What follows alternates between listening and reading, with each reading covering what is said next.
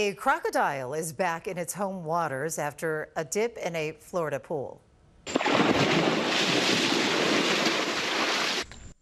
Oh, yeah, the croc put up a fight when trappers tried to pull it out of the water. Homeowners found that large reptile yesterday morning in Monroe County, which includes Key West.